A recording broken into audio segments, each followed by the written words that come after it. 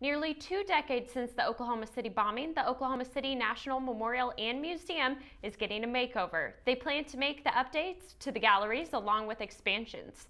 The first phase of the project was unveiled last week. Jamie Rains of Washington, D.C., one of the designers behind the updates, grew up in Edmond.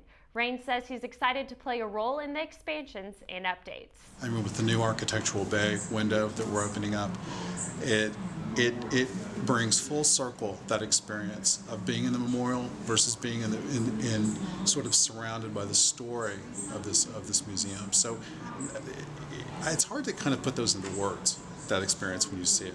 I mean, for instance, right now you have the damaged room. It alone is very moving, but in the new configuration, you'll be able to see the damaged room on your left and also be looking at this beautiful bay window at the memorial below.